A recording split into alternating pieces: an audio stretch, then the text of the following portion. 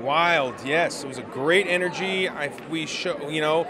Marvel showcased footage for all their upcoming films. We got to cap it off, and that felt great. People really responded, it seemed like, and it's just great to be back here in Hall H at Comic-Con, where really the Guardians franchise was born. You know, those people have been in their seats for 9 hours, yeah, or most of the time anyway.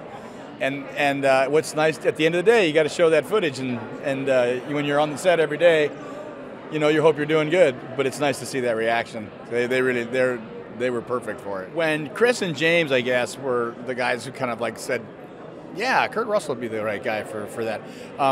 That verifies that choice, you know, and that's a good feeling because it's a big part of making the movie work. I'm really impressed with what I saw tonight. I think this movie is going to be absolutely great.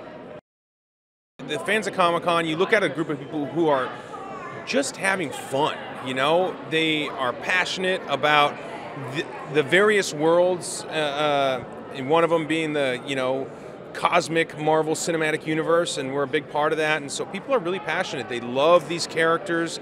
They just love these movies. It's a big part of their life because they get to have fun. I saw so many kids today dressed up like Groot or Rocket or Star-Lord, and it's just, I don't know, it's really moving. I legitimately got moved to tears on stage up there seeing that footage. I'm just so proud of the movie. When you remember that the word fan is short for fanatic, this place reminds you of it. Yeah. They're fanatic people about what they watch, and they love this franchise. I mean, I came to it late and had to, you know, play catch up, and it's just a blast to see people who love his character.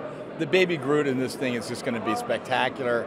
But they love all the characters, and it's all about James Gunn's ability to create a story that you get interested in, and he does it very quickly.